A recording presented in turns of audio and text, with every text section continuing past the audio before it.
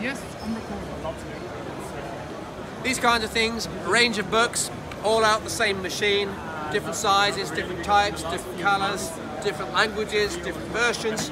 It's the future. We're talking about digital printing of books. It is the next thing really, because it means that I can produce a customized version of the future of almost everything for every person that's buying one, slightly different according to their particular interests.